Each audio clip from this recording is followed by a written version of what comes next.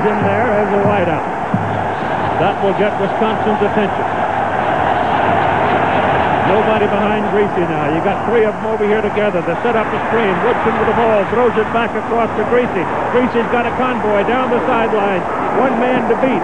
Goes just short of the goal line. They finally knock him out of bounds. Bobby Myers knocked him out of bounds. So Michigan showed you a little razzle-dazzle stuff. More things that Charles Woodson can do on the pick. They ran this play last year at the end of the season against Alabama, and Brian, just as he was catching it, dropped it from the end zone behind us in a backward pass.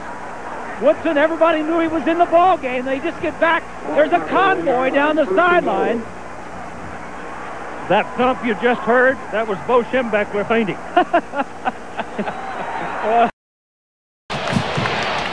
You can't play defense any better than that if you're a free safety. Drew Henson is coming into the game, and Brady was injured on that play.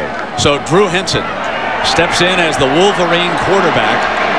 Thomas goes over to the left. Jackaroot's down below. We'll check Brady as quickly as we can. Here comes Dialo. Johnson's going to throw it on back.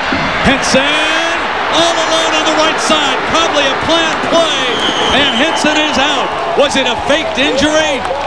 We shall find out at the 21-yard line. He's pushed out of bounds. There's no doubt about it, Brent. This was part of their script. Tom Brady's running back out on the field.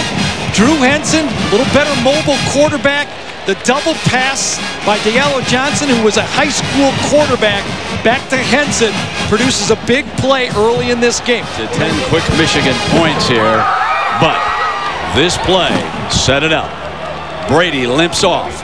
Henson comes in, fires to Dialo Johnson, who goes back to Henson, who is down the sideline, and it leads to Michigan's first touchdown. Timeout. What an opener to our doubleheader here this afternoon. If you're just tuning in, Northwestern beat Michigan State, 4 scores in the last couple of minutes. This is a pass. Gonzales, the backup quarterback, return from Walker. And here goes Gonzales down the field with a blocker. Out of bounds at the 21. Michigan dips into the bag of tricks. 53 yards later, first down, Wolverine.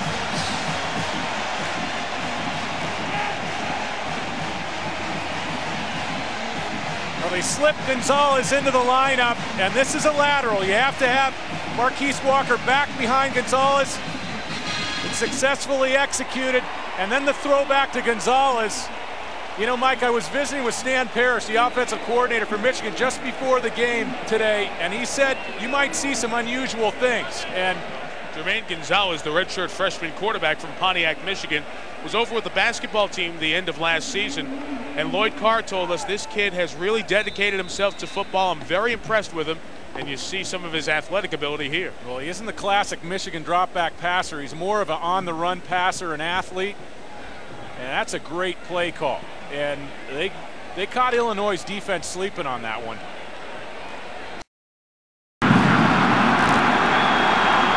Another big game in their other loss at Oregon. He had 144. Double pass. Breaston was a high school quarterback. He has Navarre with lots of room. Navarre inside the 15. Touchdown, Michigan.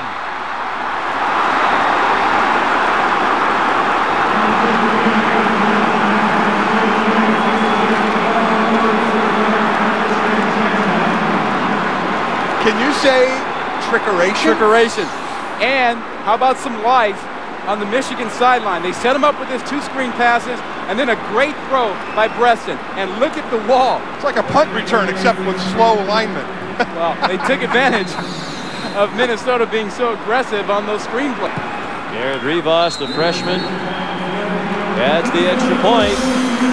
So Michigan lethargic most of the night, on the board now and down by only a touchdown is Breaston, who was a quarterback at Woodland Hills High School near Pittsburgh, Pennsylvania, found Navarre, who did the rest. It's 14-7 Minnesota.